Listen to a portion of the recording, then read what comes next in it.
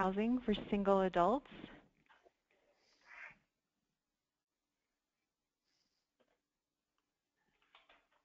Make sure I can click through these slides. So this is Jamie Day, and I am a Program and Policy Analyst here with the Alliance, and I work on issues around homelessness for single adults, including those experiencing chronic homelessness. And I'm joined by Sharon McDonald, who will be helping us with the Q&A portion of this webinar. And this webinar is part of a rapid rehousing series, which has talked about families in the past, and there are future webinars coming up, and there will be a newsletter released tomorrow with more information on rapid rehousing. So I'm going to start with a brief introduction on single adults that experience homelessness. Single adults are the largest subpopulation of those experiencing homelessness. They make up nearly half of the population, and this excludes those adults who are chronically homeless, as you can see here. And if you look at the trends over time, single adults have not changed in terms of their size since 2007, when the point-in-time counts were really kicking into gear. There's been a slight decrease of about 5%, so not much change, especially when you compare it to those experiencing chronic homelessness, which has been reduced by 30%, and that's due to targeted efforts and permanent supportive housing for us to see those reductions. And what we know about single adults experiencing homelessness comes largely from shelter studies conducted in the late 90s. And what we found from those studies are that people tend to be male, they tend to be 30 to 50 years old, they're disproportionately African American. And when you look at the estimates of homelessness in terms of time, duration, number of episodes, they vary quite a bit. The other thing that we know about this group is that they have limited access to mainstream benefits because they're not a family with a minor and because often they do not have a disabling condition. So ultimately, we need more research, specifically looking at what barriers these individuals have to housing, including criminal background, employment barriers, what sorts of income they have access to, education, et cetera.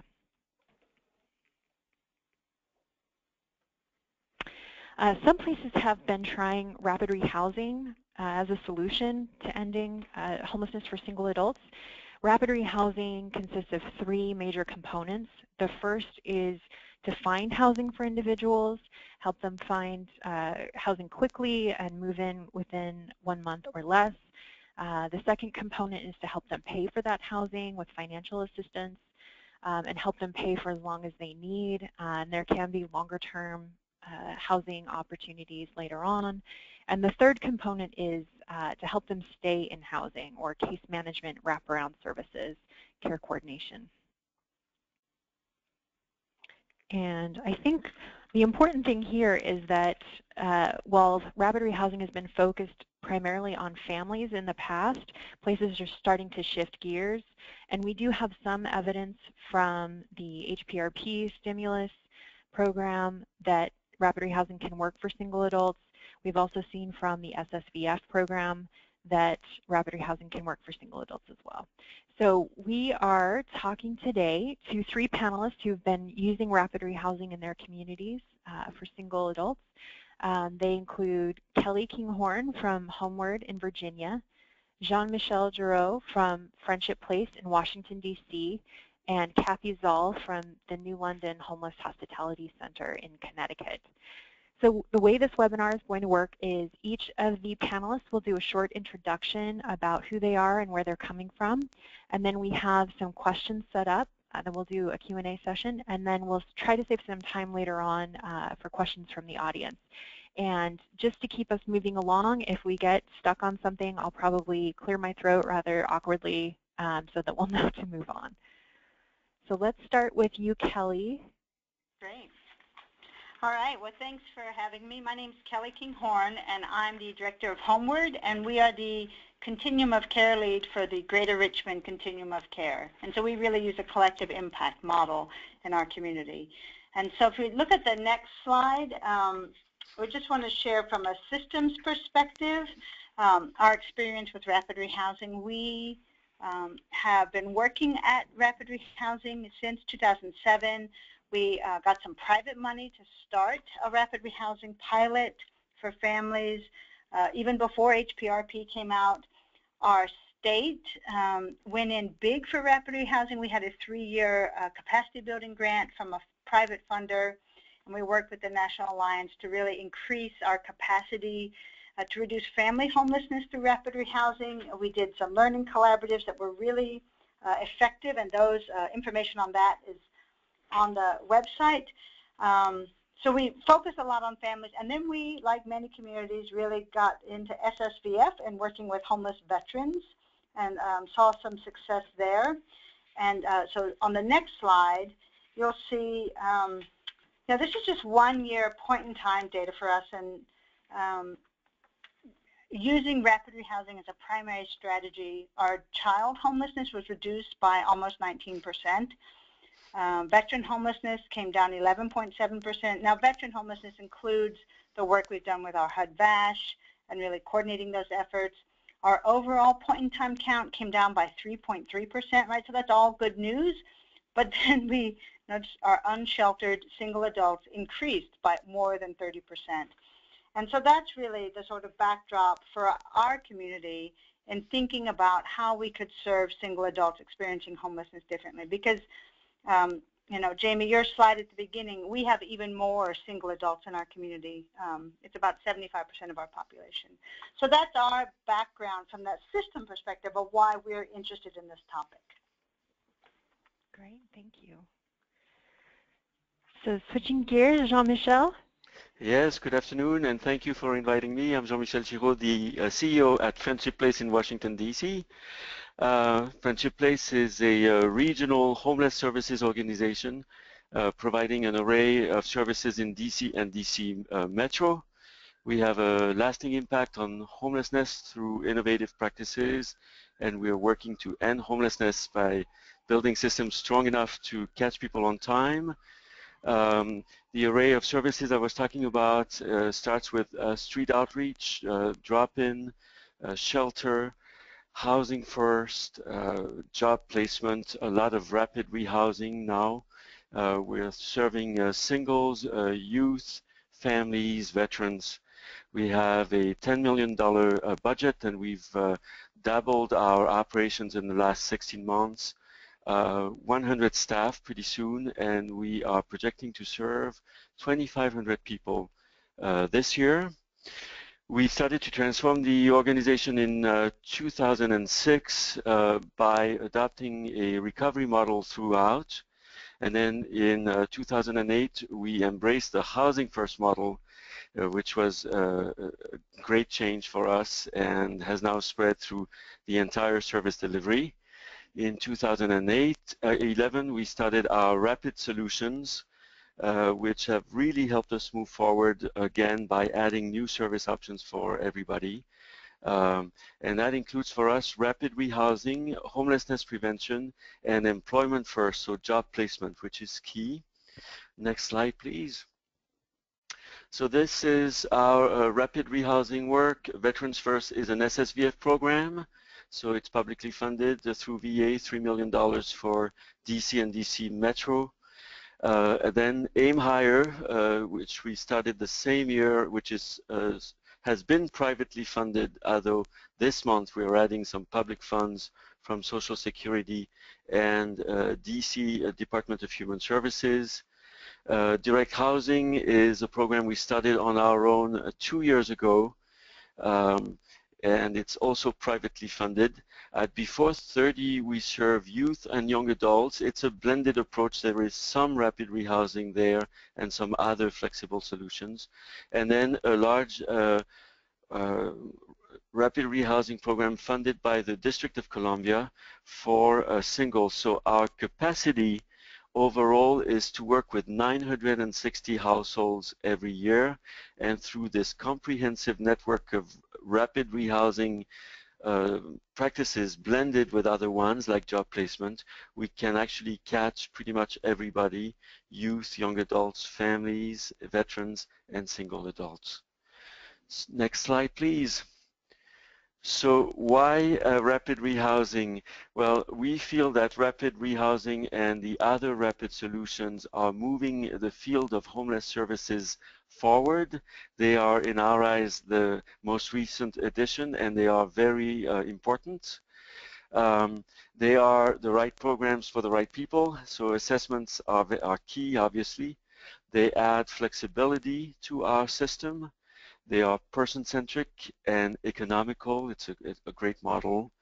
Everything is based on need, and it's serving the person at the right level of services, just enough. And the feedback we get, for instance, from veterans who have graduated from the program, is that it felt great for them to know that we knew as a system that they only needed a little bit of help, a hand up, in order to be successful again.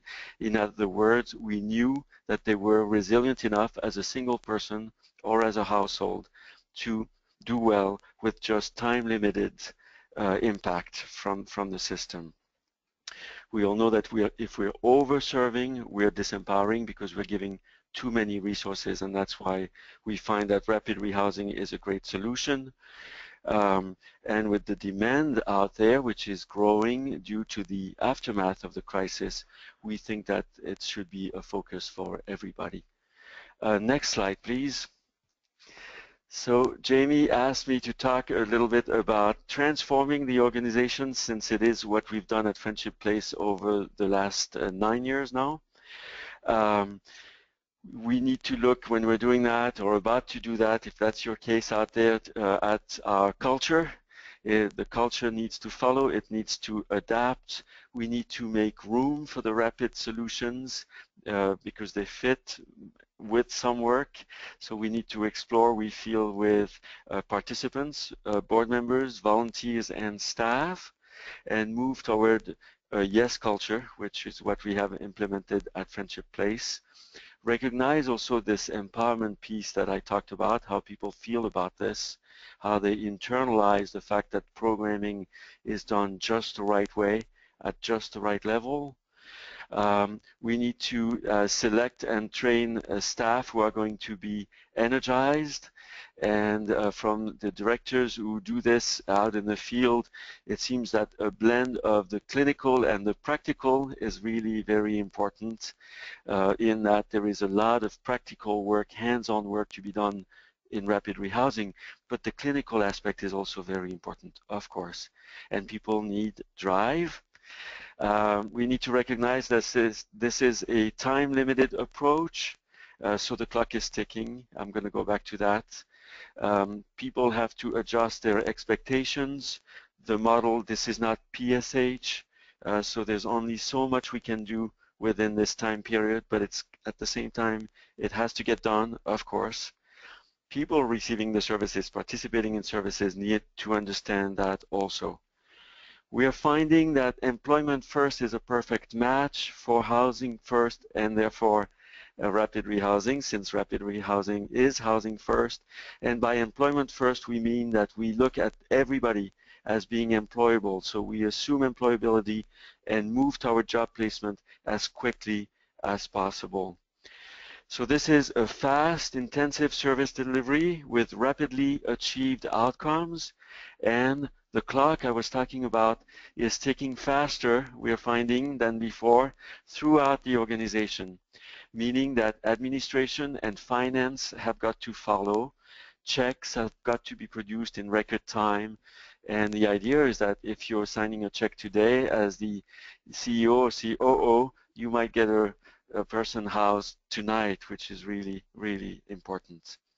So everybody's got to keep their eyes on that prize and the goals we're trying to achieve, and has got to push very hard. Right-sizing expectations is something we recommend, again, in terms of this service cycle, which is short, with some housing goals and other goals to be attained quickly, but also to look at retention measurements For instance, 90-day retention measurements are really great. Between 90 days and 180 days, it's still okay.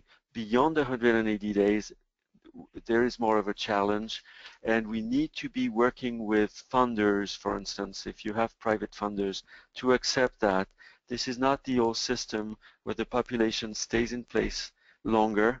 This is a mobile population, and we don't think it's a bad sign sometimes if we don't hear back from people, because in fact we do hear back from people who need us, and we have this open door philosophy. So always come back to us even after graduation. We'll always be there to help you. In order to bring this up, we are building relationships around that, also letting people know that it's very important for us to hear back from them so that we can document their retention. But again, working with funders, public funders, private funders, to make that shift and adopt a new model, understand what it's about.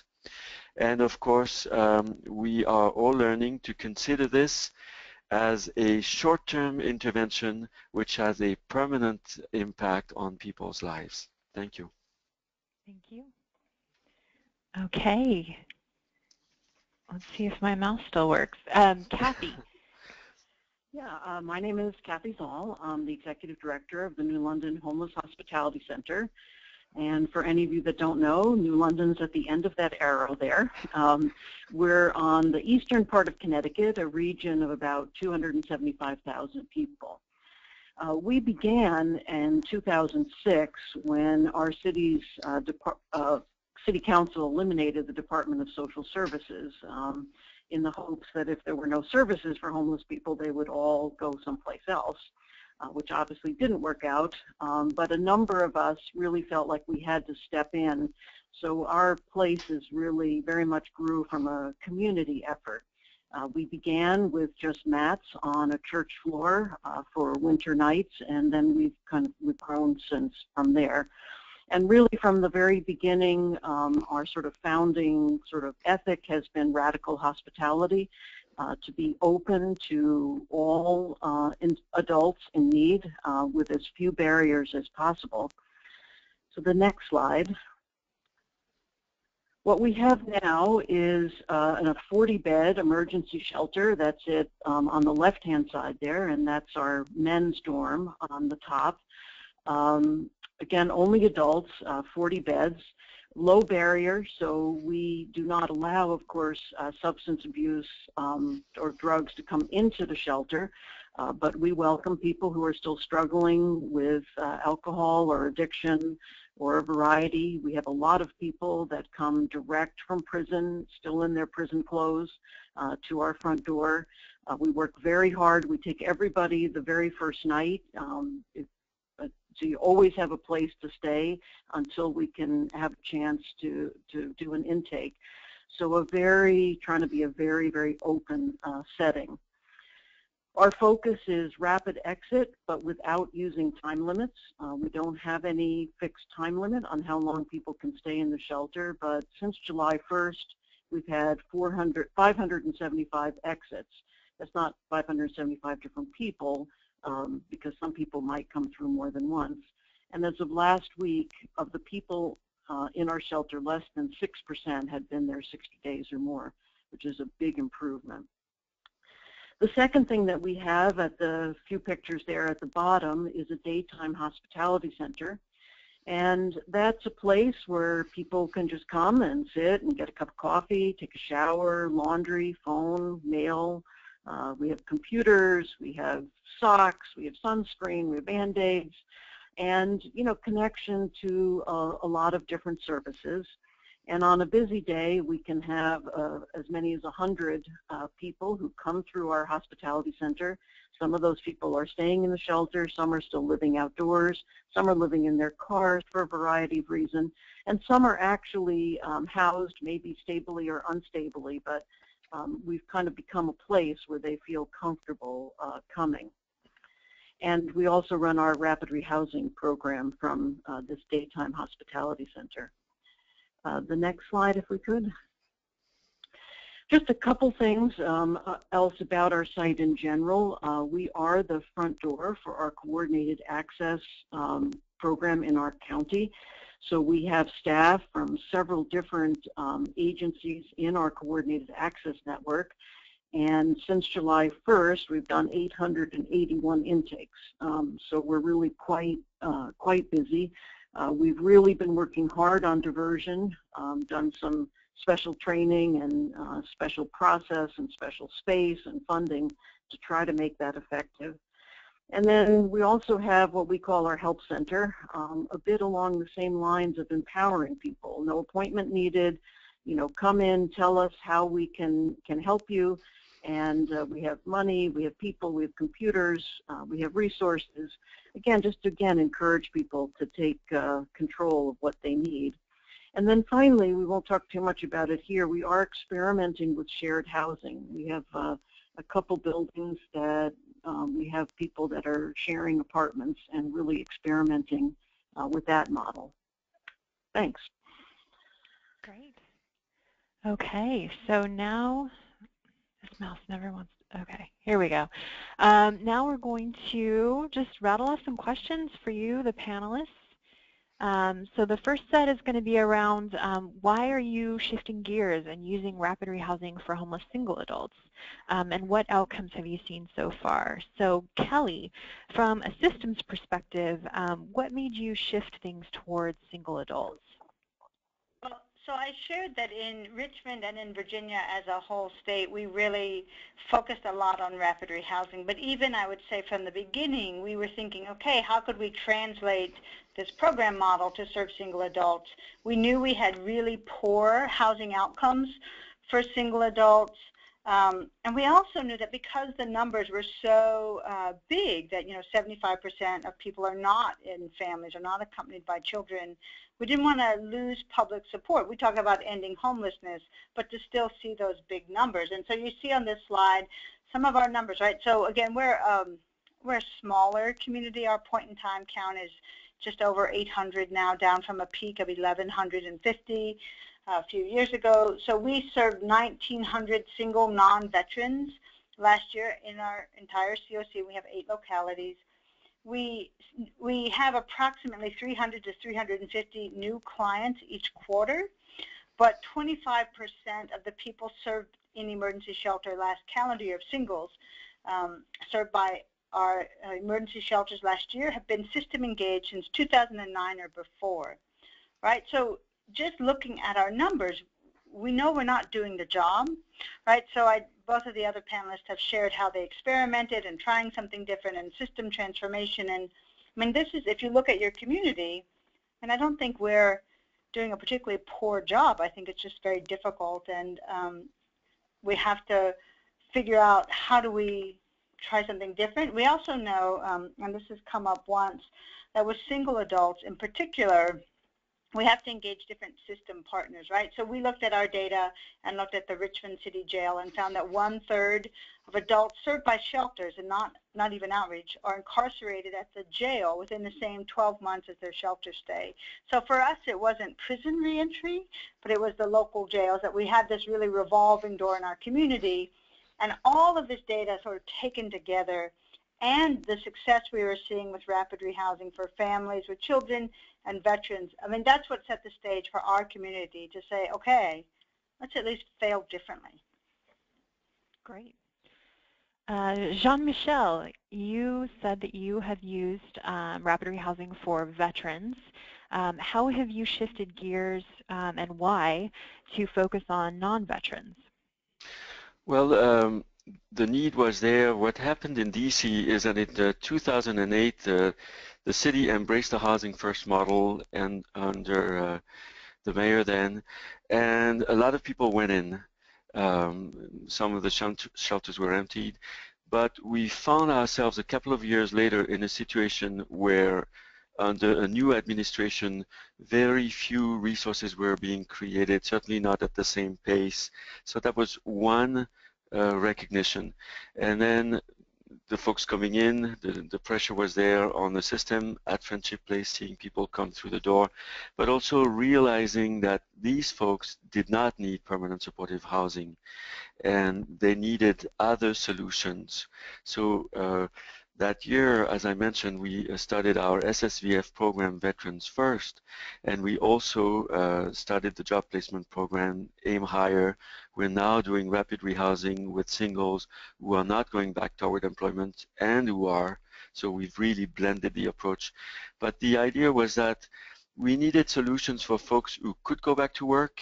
We needed solutions for folks who did not need long-term PSH. And we were starting to question whether some people going into PSH really needed such long-term assistance. And again, to empower, you have to serve at the right level. And if you're giving too many resources out to a person, then you're sending a message that that person needs more, and in turn you're working to disempower, so you have to be very careful. You also have to work economically, and these new solutions do help us do that because they're time limited, they are economical, and with the pressure on the system here, we're now able to serve many more people than before. To give you an idea, here just at Friendship Place, we served 450 people in 2006, and with the adoption of the rapid solutions, again, we'll be looking at about 2,500 plus people for this year. So we think this is the right service for the right people again. So it's person-centric, and it's the right service in relation to what's going on out there in DC and the region in terms of the economy, the issue with affordability, with jobs, and for us it's become really a logical choice because it works. Great. Going back to Kelly, it may be early days, but any outcomes that you're seeing so far in your system? So we have really just started focusing on single adults in the last year. And I would say the first outcome, and this isn't qualitative, is that the case managers know that this is possible. We did a small pilot to house single adults coming out of our hypothermia shelter, our cold weather shelter. And that historically has been, it's temperature dependent like many communities have. Historically, 100% of the clients who used that shelter exited to homelessness, 100%. And this year we don't have all the data yet, even though it's 100 degrees and winter's over. But 50 people through this coordinated effort exited to permanent housing. And while it's been difficult, I mean, that's 50 out of maybe 600 individuals who would have otherwise just gone back to the streets in the shelter. So I think we're beginning to see it. I think we'll see the results in the next, when we look back a year. So. Great. But the biggest change, I think, is attitudinal, right? We now have case managers saying, oh, well, how could I house that person? They walk down the street and say, oh, I saw a guy and I wanted to house him. And that's the biggest piece, really, is thinking that it's possible. Great. Let me move down. So looking at the approach for serving homeless single adults, turning to Kathy, what strategies do you use with single adults? Basically, when someone walks in the door, what's your process for applying rapid rehousing, and what sorts of outcomes have you seen? Well, I think the first thing is to create expectation about housing right from the start. And this is a very good thing about diversion. I mean, obviously there are people that you divert from the shelter, but I think it's sort of also, even for a person that ends up having to be admitted to the shelter, from the very first interaction you've had with that person, you've talked about housing as being the outcome. And I think that's very important, to have that continual focus on housing. The second thing that I would say is, for us, is really important to have all options on the table, all housing options on the table. And this has been a bit controversial with some of my housing colleagues, But we talk to people about, could you stay with a relative? Do you have a friend that has a spare room? What about boarding houses, sober houses, shared housing? In other words, obviously what we want for every person is for them to be able to afford to have their own apartment, their own bedroom, bathroom, and kitchen, and I think that's the goal. But I think for many of the people that we're trying to serve, we have to also just really understand the other housing options, obviously only safe ones, but the other housing options in our community, and talk with people about those things. The third one I would just point out is shelter rules that encourage housing. One of the dangers is that for some people, shelter becomes the cheap alternative to housing.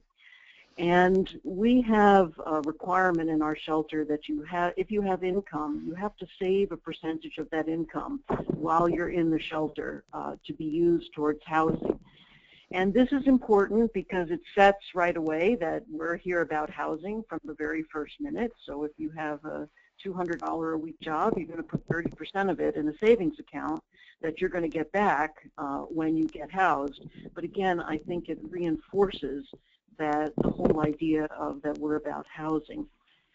And then finally, really important, that's also been touched on, is to have the kind of services that people need. The housing location is really critical. The help center, gee, I need to get my license renewed, I need to get a pair of clothes, I can go to an interview.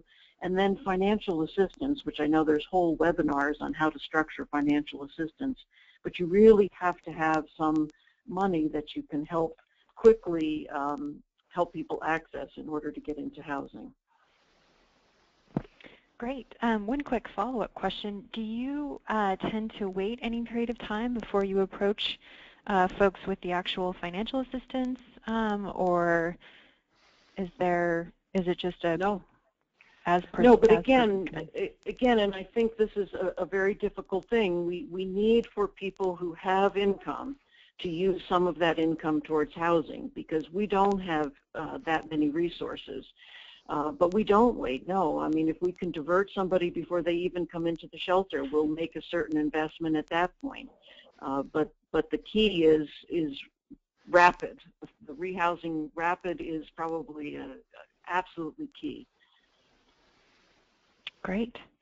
So turning to Kelly, you spoke earlier about sharing data with the jail system and understanding how many people are crossing over. How do you incorporate other mainstream services into your system? Well, I think one thing that our community has done that has been helpful and is just beginning, I think, to bear fruit is to really look at tailor each problem and the partners engaged in that conversation. So, Richmond's not that big, but we still, so when we worked with veterans, right, we really brought together, our VA hospitals, veteran serving organizations, partners who were already touching that population in our community. And so when we're looking at our neighbors who are single adults experiencing homelessness, we brought together different partners, and we just looked at our old point-in-time data, right? So for years and years and years, two of the biggest data points around single adults have been the lack of employment, right? So 80% of homeless adults in our community are unemployed, and just over 70% have been in jail or prison. And so we use that as a starting point to say, okay, if we want to get to sort of the root cause of this issue and really get some traction and help our neighbors get into housing, we've got to trace the problem back. And so that's why we then approached our jail and our local criminal justice partners to see what we could find out and really start to partner with them in different ways. And then, we're at the cusp also of working with employment, but it does mean that some other partners who are important in other conversations aren't as engaged in this one. So I think part of it is recognizing, we say, like, we're trying to eat an elephant, but you can't eat it in one day, right? So the biggest ones for single adults are employment, criminal justice, and then really thinking about substance abuse. And what is that network of other community resources, and how do they fit into our framework. So those are the pieces that we've looked at. In our state, social services really doesn't do much for singles. You know, so it looks different, and being okay that it looks different, that each group that we look at is going to be a little bit different composition. Excellent.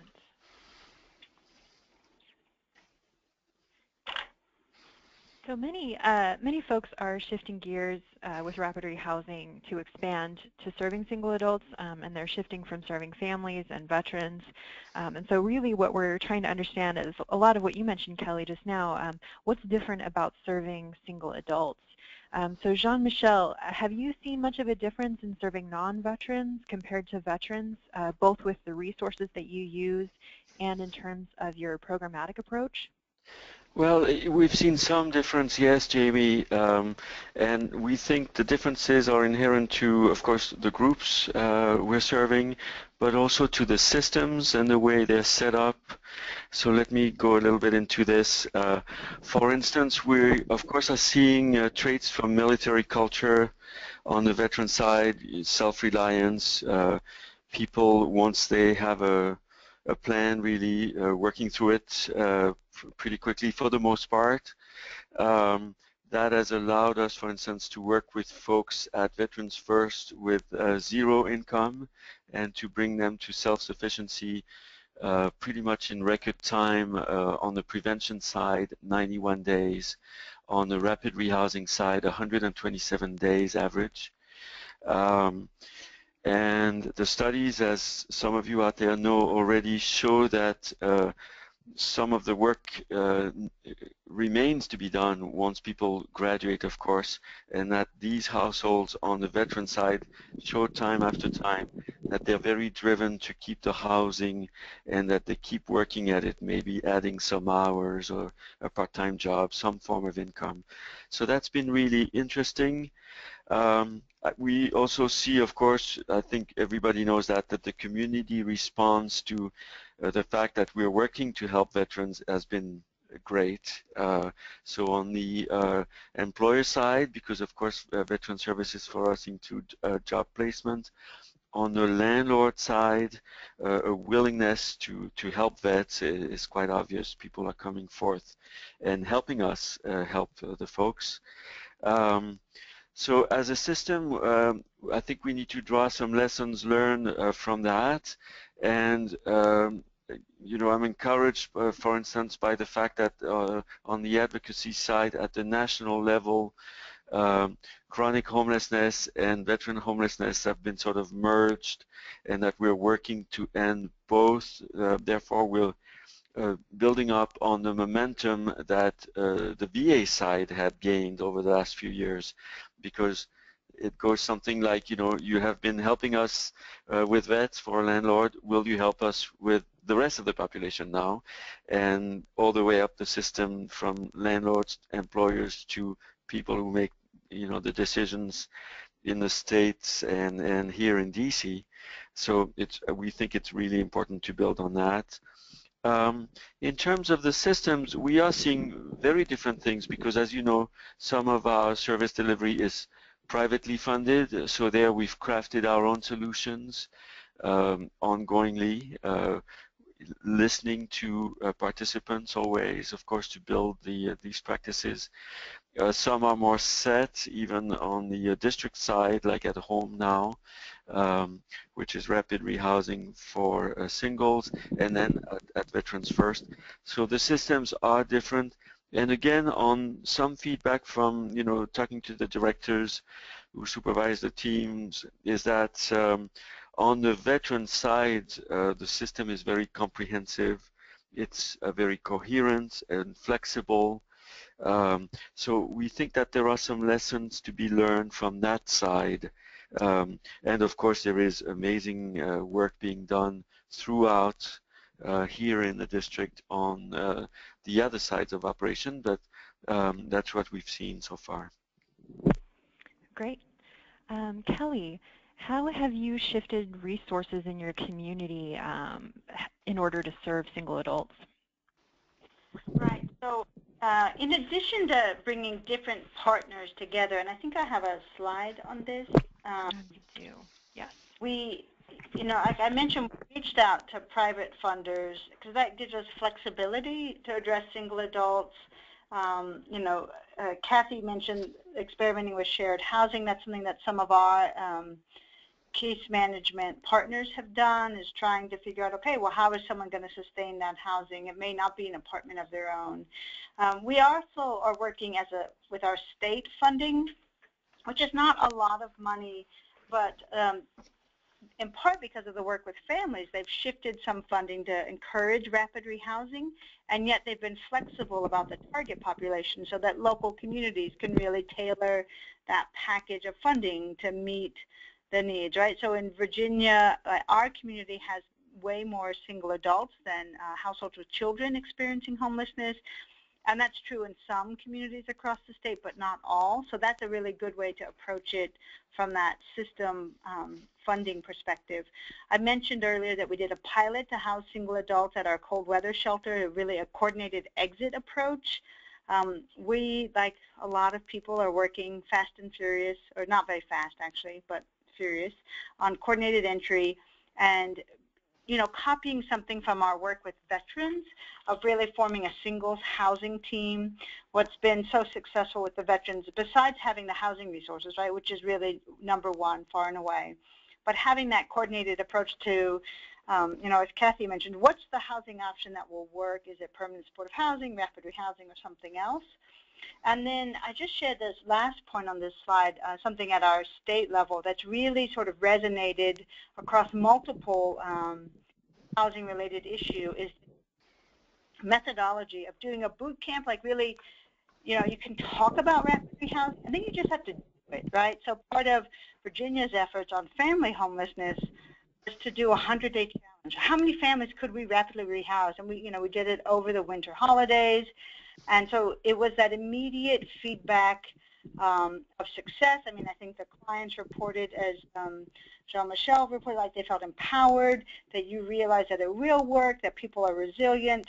So doing that boot camp or that sort of a blitz model, then coordinating the resources, through the housing team, and then integrating the services to build your system so it keeps going. And those are sort of the big picture changes, I would say, in addition to reaching out, particularly to criminal justice and employment. Great. So I think what a lot of people are going to be interested in is what have been the challenges that each of you has faced in applying rapid rehousing to this particular group. So I think we'll start with Kathy. And Kathy, specifically, in your experience, is there anyone that you would not target with rapid rehousing? No, I don't think so. I mean, I think we've seen rapid rehousing work even for people with no income, people with a whole variety of challenges. And if it doesn't turn out to be the right intervention, kind of a progressive engagement approach, we'll find that out. But I think, again, rapid rehousing is a tool that can work for a lot of people. There are some challenges, and I just would highlight a few. I mean, there's obviously the people that we should all be rapidly rehousing without any question. I consider it shelter malpractice not to be doing these people, which is people who are working and veterans. But then we come down to another categories of people who are more of a challenge. We've all talked about lack of income, which is a serious problem. We have many people with very limited income, and I would just throw a few ideas on the table here about lack of income, in addition to, of course, helping people to find work, which is to really think creatively about sources of income.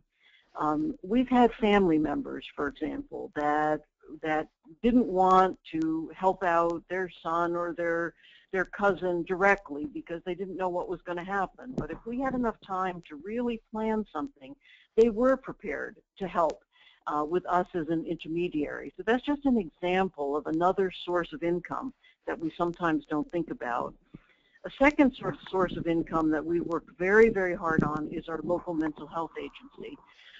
When deinstitutionalization happened, at least here in Connecticut, mental health authorities were set up, and part of the mission of those mental health authorities was to help people be able to live in the community, and that includes helping with housing resources.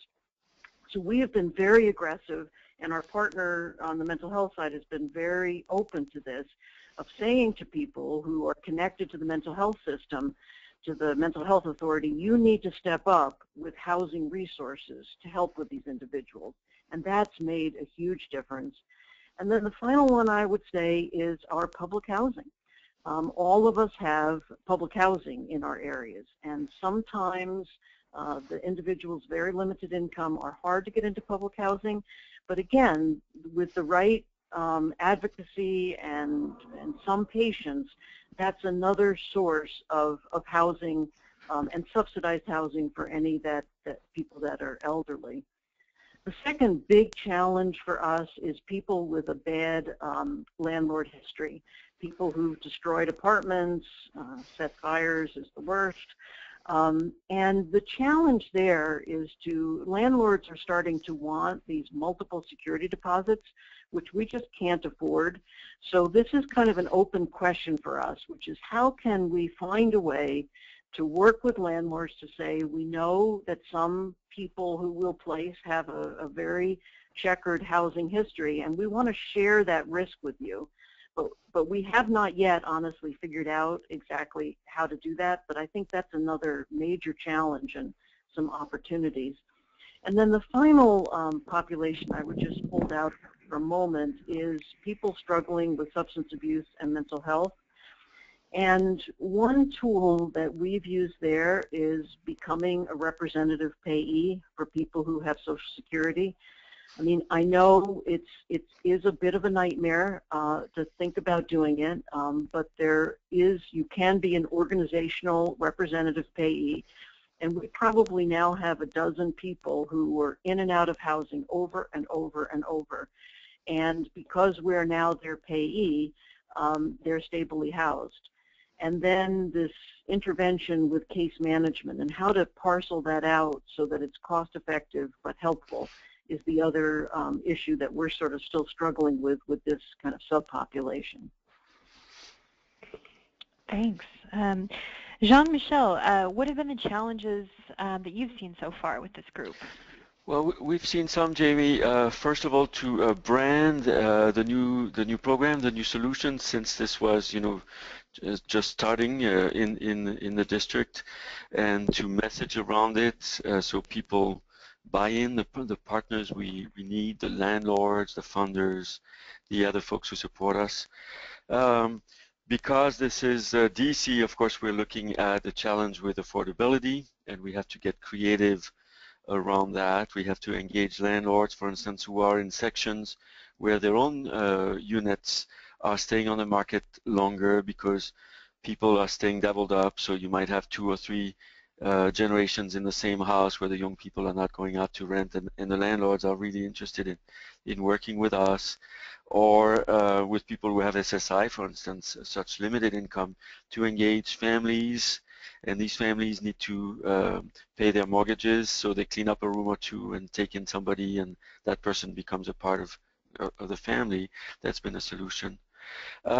We've seen some resistance in the press, in the media, because of the misunderstanding between the fact that we're not a part of family rapid rehousing, and family rapid rehousing got some negative coverage. So we've had to highlight the fact that we're working with singles, and that on the family side, people are striving to do better. On the consumer side, we are seeing sometimes with some people possibly a tendency to become dependent on the system, and you do have to keep clarifying what the goals are, because for some people the vouchers may become something that would be tempting, and they actually don't need them, and so we have to help people stay on track clinically with that on an individual basis. We keep working to add flexibility to our own system in the district, and the providers are great advocates here. And then, of course, we have this great new administration and key people in place who are really moving things forward. So that's been great. On the VA side, the Veterans First side, we are seeing that in some instances with other providers, the level of case management is not quite the same, and we are actually the trainers regionally for the providers. So in our contract, we have a training unit for SSVF providers in this area, so working with people to do this better, and also to look at SSVF as not just a financial tool, but of course understanding that a lot of support needs to go along with the housing piece. Very technically, for those of you out there who are doing the work, some folks are giving people 2 to 3 choices only, and then the feedback has been, again, on that side, that in order to get more buy-in from people, we have to give them more options, not limit their choices, because that can impact negatively after people are placed, some people feeling that they actually cannot afford the places where they are. So key to listen, of course, to people, build with consumer voices.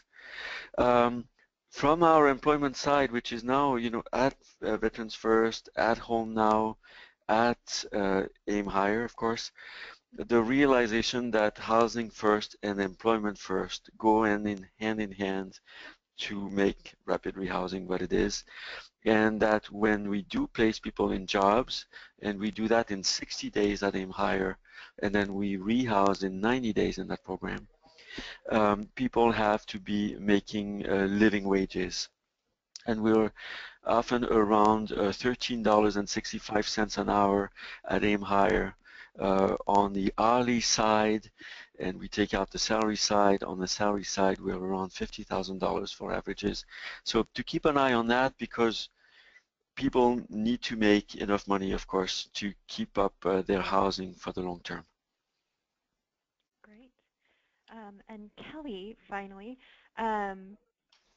the question that you had posed earlier, which I loved, was what is keeping you up at night? Yeah. So I think, like any other thing that we've been doing over the last 6 or 7 years, change is really difficult.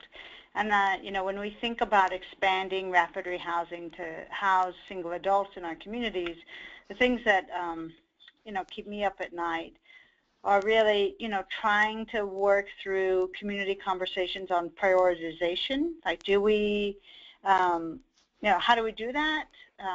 How do agencies handle the caseload? And that, that's also connected to our local conversations on housing-focused coordinated entry. We've been pretty shelter-focused in our COC, and how do we, and yet we have great capacity on the housing side, so how do we flip that to really be rapid, right, which is the key term here. We've been thinking about we're a 0-2016 community, so we are making progress on veteran homelessness, and it looks really good. We have good providers, we've got the political buy-in, we've got the housing resources, but then thinking about chronic, our neighbors experiencing chronic homelessness, does rapid rehousing have a role to play there? We know we have some folks who will never be vulnerable enough to get permanent supportive housing, and so they've been, in our shelters for a year or more. How do we do that differently? How do we do that in coordination? And finding that line between setting someone up to fail and then, trying something different, right?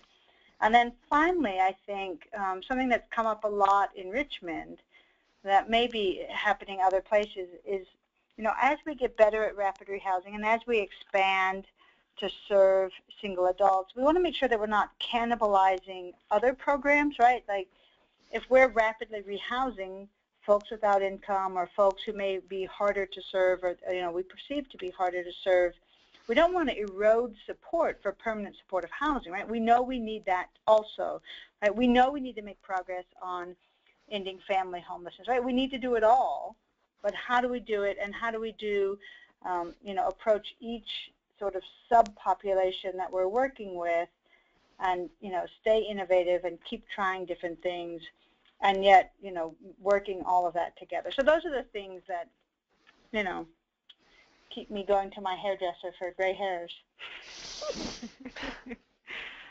Kathy or Jean-Michel, do those things keep you up at night as well? I don't think that big. Think about very small, practical things. Yeah, that's good. Well, I try to sleep well, so, but yes, obviously we're all concerned with some of these things. We're concerned with, you know, continuing to meet the demand, to grow the system, to do the very best job we can to engage people and empower them so that we can grow the field and have, you know, an impact which is way beyond the area we hope. So that's been a focus for us, and the day-to-day things, of course, happen too. And, you know, this is Kelly again. If I could just add that while I mentioned the things that, you know, they're difficult, I still have to say this is the most exciting time to be working in this field, because we've seen the promise of rapid rehousing with families, and we've seen it a little bit with singles. And this is a year that I think our point-in-time count number will drop precipitously, right? I think we will help our neighbors. Like, if we can make a few tweaks at the system level, our providers, for the most part, are amazing, right? And when they really get into doing rapid rehousing, they do find that it is empowering and it works. I mean, it doesn't work every minute of every day. It doesn't maybe work for every client, right? So that's the progressive engagement Kathy talked about. But this is going to make a big difference, right? This is the missing piece of our system. And so I just want to say, like, I am an optimist, and we will do this. I mean, it's pretty incredible to think about. We'll do it, but it may look different, right? That's my final piece. That's great. I think we wanted to end at least the panel portion of this with what's working for you, but I also want to say, if you have any final thoughts or questions that you're wondering if other people are asking out there that are listening, now would be a good time. So let's start. I should key you off. Let's start with Kelly, and then we'll go with Jean-Michel, and then Kathy. So, I mean, I think just it's really what I said, but, you know, the same thing with families. It's constantly innovating. It's doing, you know, rapid rehousing and then tweaking it and then doing it more. So we have some really awesome providers, and they are always on their toes thinking about, how do we do this better? How do we incorporate the feedback from the households that we just housed? How do we better do this? So what's working is never thinking, okay, we have the next program for the next 20 years. Great. And I should say, if there are questions, please, for those that are attending this webinar, these are great panelists, and if anything resonates with you, or if you have any specific questions, please submit them, because we will have time for those questions. So Jean-Michel, what do you think is working the best Yes, with your program? well, really well, and I agree with this. It's very exciting working in homeless services, because we are developing every work, so it's doing it. Jean-Michel, I think you're breaking up a little bit. Is anyone else Yes, is having this a hard better? time? Okay. There's a bit of an Can you hear echo. me? Okay. Are we better? Yes, I hope. We're better. Okay. Can you hear me? Yes. Maybe let's go with Kathy and then come back to you. Okay. Sorry. It's all right. I think one of the things that's just been very important to me is that we're thinking differently about what we're doing. And I think this is a very important piece. I think what it means to be a shelter is really changed, even in the 7 years that I've been doing this work, in a very, very positive way. And one of the ways that's really helped me to think about this is to try to really think about the scope of what we're dealing with. And as many people have reminded me and others, if you were to take many of the people who are in our shelter, there are people who are just as poor, struggling just as much with substance abuse, just as much criminal history, who are housed. And so while I also serve as a minister, and I am very concerned about social justice and the issues of poverty, and we need to be worried about those. I think when I put on my hat to be at the Homeless Hospitality Center, I really stay very focused on our job is to end homelessness. And that is not, I know, going to immediately lift people out of poverty, and we need to be concerned about that. But I think having a home is that first step that opens so many doors to people that I really feel our responsibility is to stay very focused, like a laser beam, on getting people out of homelessness and into homes. And then that, I think, frees them up, along with a lot of other systems, to make that the next important transition to get out of poverty. And I think in the past, we took on too much in the shelter world. We were going to, solve mental health problems. We were going to solve, really more things than I think were in our real scope of competence. And I think now we're getting more targeted, and I think that's going to be for the benefit of the people that we're serving. Excellent. Jean-Michel, do you want to try again? Maybe Yes. Is your computer mic on as well, or? It is. Can you hear me now? Yes, much better. Oh, great. Well, I was starting by saying that I agree with Kathy that this is a very exciting time to work in homeless services because we are developing solutions that work, and it's great to watch them grow. What has worked for us at the district level here is that working with other homeless services organizations, we've been able to build a virtual coordinated entry system for adults. So that anybody showing up at any of the locations we operate has access to all the resources. And we are using the Vulnerability Index Service Prioritization Decision Assistant tool, which has been a huge improvement because we're able to see what people need, whether it's permanent supportive housing, rapid rehousing, or just housing. So a great way to prioritize.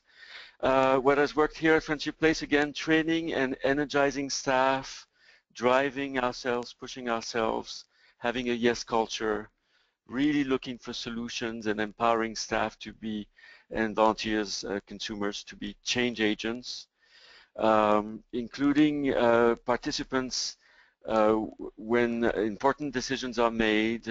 We use a phrase that we brought in from On Our Own of Maryland, the mental health advocacy group, nothing about us without us, and it sort of resonates through the house. To be very creative, to engage and cultivate landlords, to prioritize job placement and give it its place, the employment first model, and then to get really excited about the work and to share success stories so people see that this does work. Great, thank you. I think what we'll do is open this up for questions from the audience. Sharon, any questions you want to start the panel off with? Yes, and I think you may have touched on some of the questions that I'm going to pose, but maybe if you could provide a little bit more depth or add on to some thoughts you had originally. I've been asked to ask you to talk a little bit about how you are making rapid rehousing work in a housing market. Put it in the context of the housing market you're doing your work in, and how are you able to help people manage to find housing in market rate housing, absent a long-term subsidy. Kelly, well, maybe, do you want to start off? Oh. Well, so Richmond is not as challenged as a housing market as others, as some other places, but it's, I think Jean-Michel mentioned consumer choice, that they feel comfortable, but then it also is helping people get connected to the services and employment they need to maintain that. So it's going in with the eye of, we don't just want to get them out of the shelter, that they're in housing. It's a range of housing options. It could be shared housing or a roommate, and those are what's going to at least, it doesn't have to be their forever home, but stable housing makes a difference. So it's being creative. Well, for us in DC, of course, we're a destination city, a destination region, so we have tremendous pressure on the market, both on the employment side and on the housing side. On the housing side, of course, rents continue to go up, and we have many, many people moving back to the district or moving in for the first time every month, and these are the folks who can afford the higher rents, so they drive the market up. On the job side in the region, employment wages have been more or less stagnant for people who have high school diplomas and less. And the folks again who are seeing the increases are the folks who have BAs and more.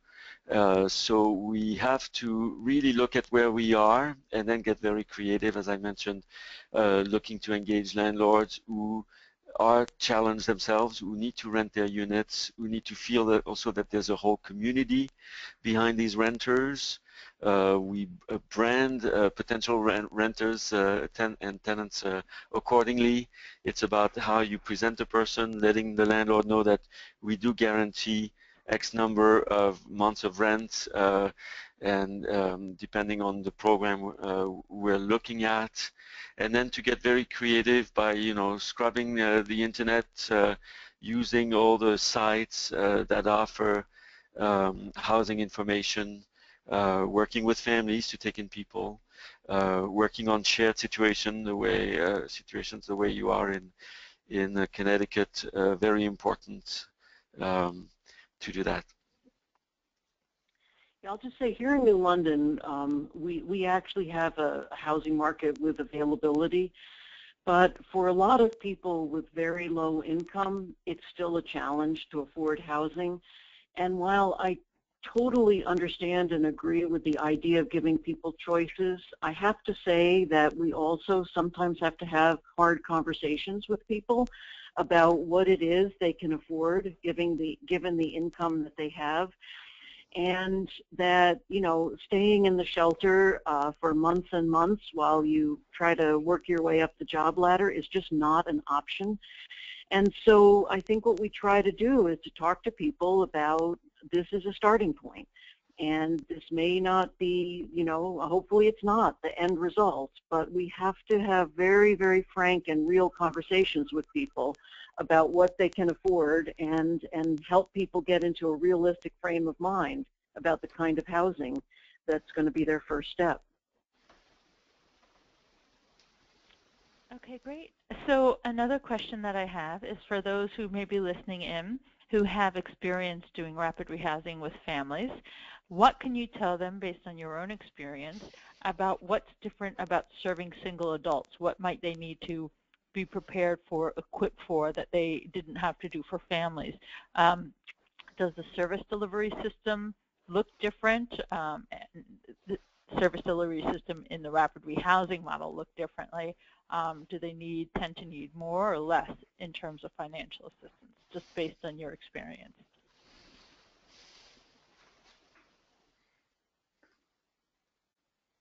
Well, what we're finding on the family side at Friendship Place is that the families often need more support. Things have been a bit more complex in terms of, looking at the households and the needs that are there. We're finding, in essence, that of serving single adults is maybe a little bit easier, of course, as a result of that. You're only, working with one person at a time. That person has some flexibility in terms of what they can do. Are they willing to share with one or two more people, for instance, at least for a period of time?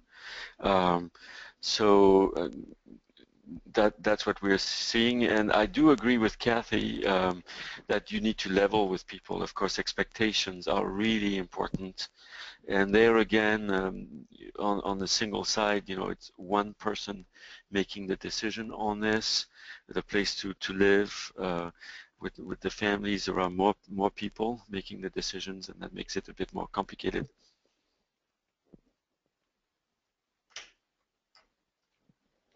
Anybody else want to jump in? Okay. I can go to the next question. A couple of people have asked about if any of you have experience with doing this with chronically homeless people. Again, touched upon a little bit, but what is your perception?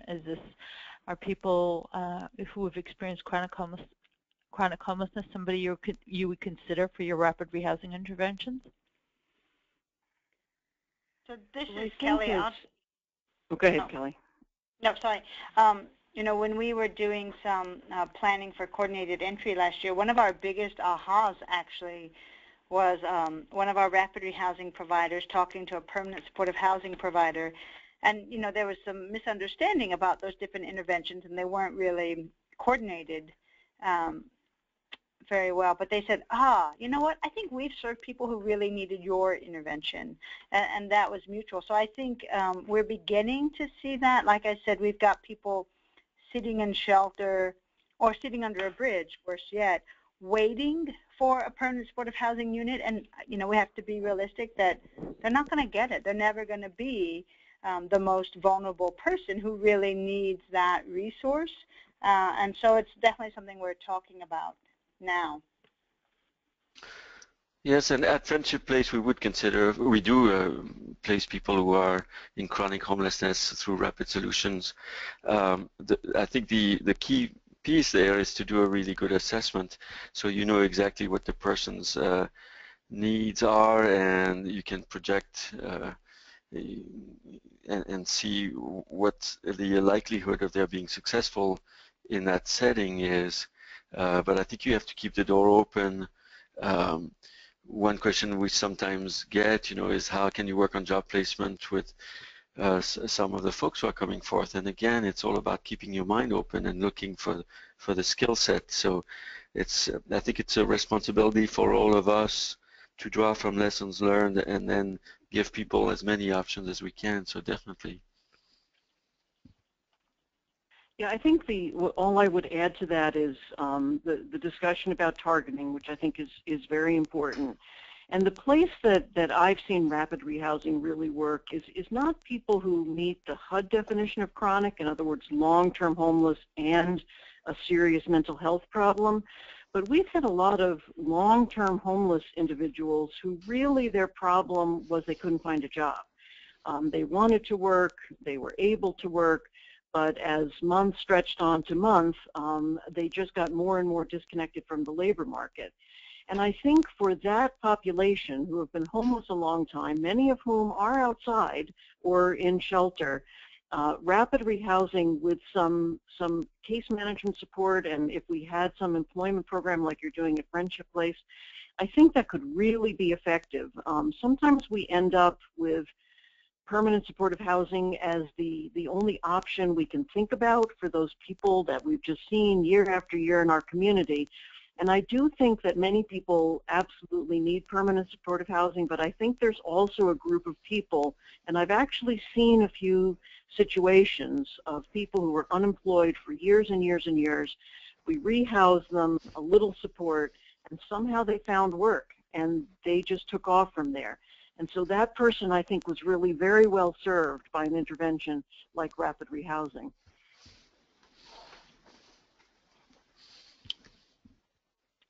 Okay, well, I have another question. Can folks talk about how, if and how, they're using SPDAT or other assessment tools either inside their agency or across the community to sort of tailor or identify appropriate interventions and appropriate referrals, if that's being done and how? So yes, we are here in Washington as a community actually, and I can give you a little bit of history on what happened. We went to a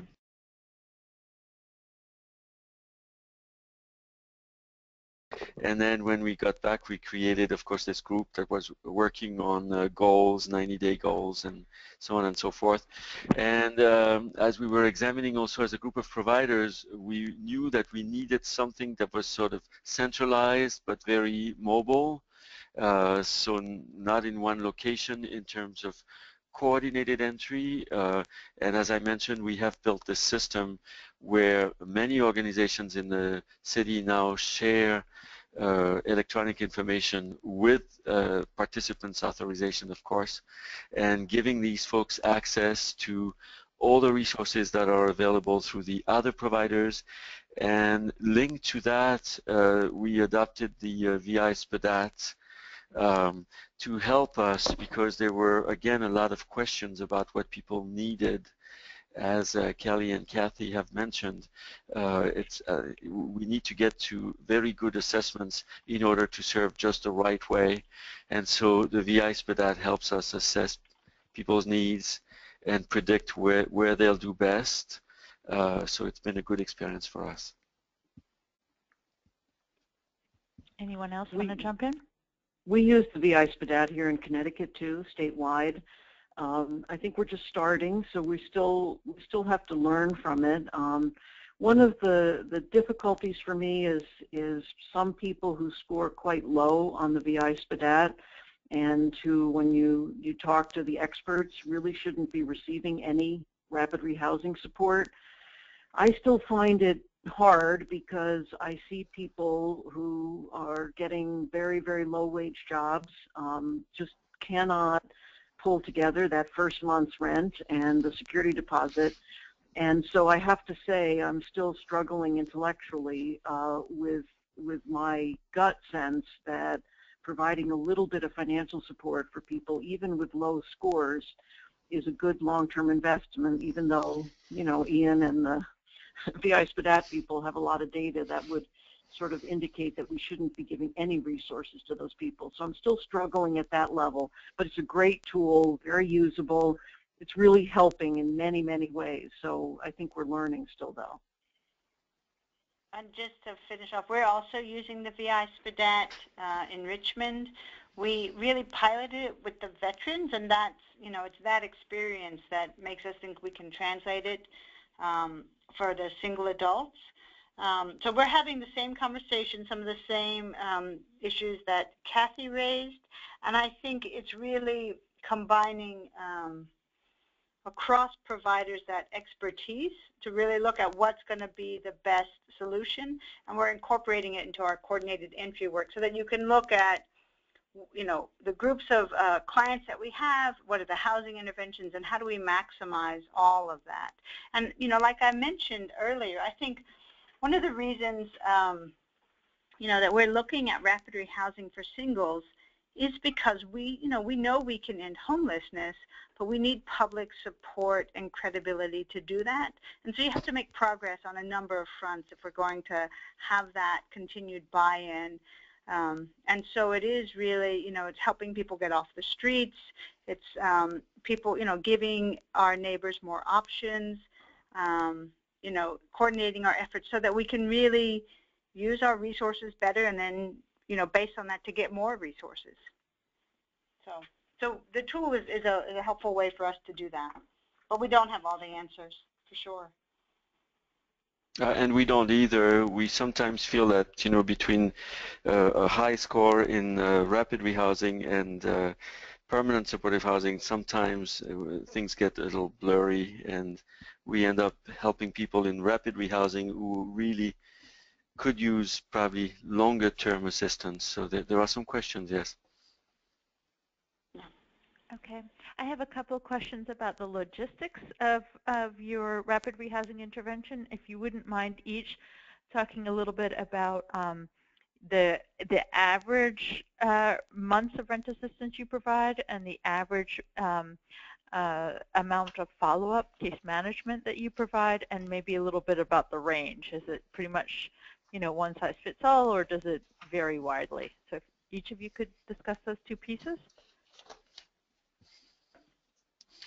Well, I'm happy to start with some averages. At Veterans First, which is funded by the Department of Veterans Affairs, we have a $3 million grant, and we are working with 555 households in DC and DC Metro.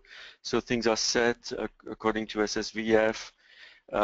We graduate people in prevention in 91 days, I mentioned that, and in rapid rehousing, we graduate people in 127 days. At Aim Higher, this is a privately funded job placement program, just accepting its first public funding from the city and Social Security Administration both this month. It's just starting. We use the employment first approach, and we place people in jobs in 60 days.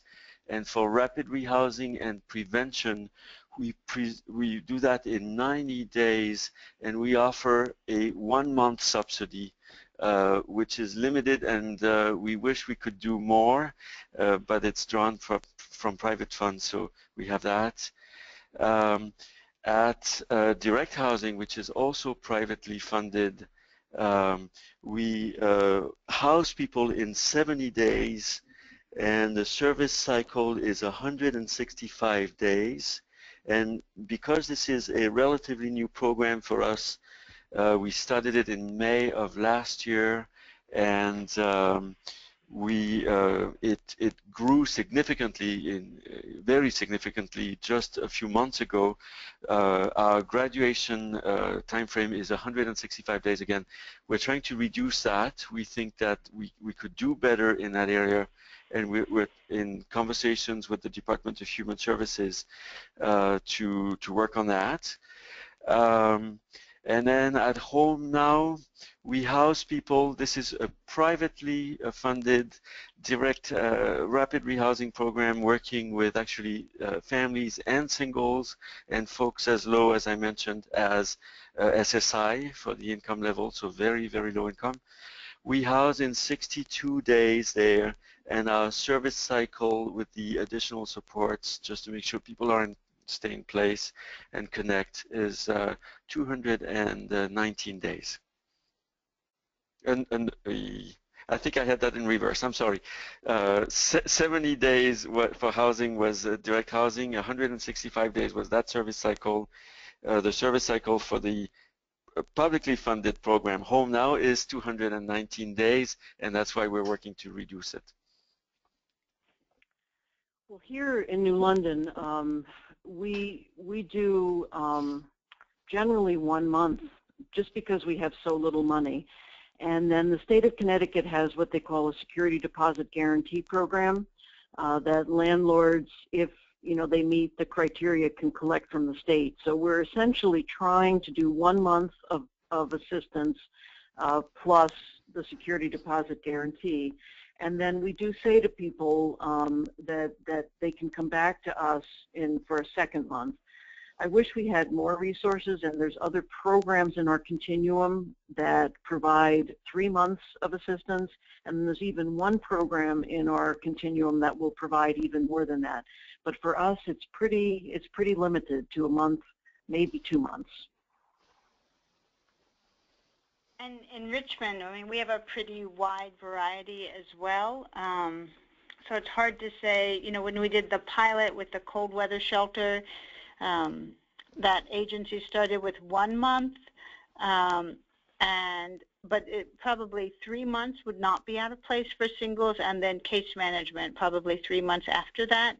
I mean, I think it's having that connection. I think the other two panelists have mentioned that, people need to come back. Some people need to come back. But I will say that while, case managers are keeping those connections, we're seeing pretty significantly low rates of returns to homelessness after rapid rehousing. Overall, our success rate is 93% of people don't return to homelessness. It doesn't mean that they're, in a great, fabulous situation and that they'll continue to always be stable, but they won't, they're not coming back to homelessness, right? They've gotten the help they needed. But if I had to say, probably 3 months of rental assistance as a starting point. Some get more in our community depending on their needs and the program, and then probably 3 months of case management. But we don't take a one-size-fits-all approach. Yeah. So Kelly, a quick question. What kinds of housing arrangements did the people in your cold weather pilot, shelter pilot study go? That was asked. Yeah. Well, I think that's where it was probably a room in a house, right? So, which is not uncommon in Richmond, or having a roommate in an apartment. I mean, it was private money, so that gave us some flexibility, but it looked like housing options for others. So it's working with landlords who are comfortable serving single adults, but it probably, this would be different from families. It's probably not a whole apartment, a private market apartment, but you know, a room in a house that's for rent. So that'd be the main housing option. And if anyone's interested, yeah, they can get more details at the National Alliance Conference, because that case manager is doing a session. So I'll just put a plug there.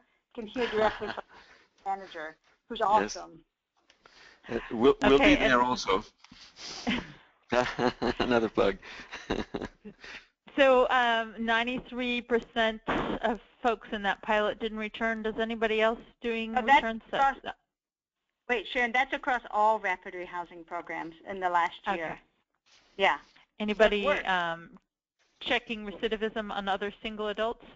When we did a study, we got 85% remained housed, I think a year later. Jean-Michel? Also, yes, from aim high, for instance, 90% for housing, 80% for employment. So, you know, the solutions are great. They are working. Yeah. So I also want to say that a couple of people have asked, and I know it's going to be a great topic of interest, is how are we connecting these folks to employment? But I think we should reserve that for a whole separate webinar, and obviously you folks are doing really good work with us. So can I turn this over to my colleague to do the closing? Sure, thank you. So I just want to say thanks so much to our panelists. This is an excellent presentation. Hopefully it gives everyone some ideas, some excitement to maybe try these things with single adults.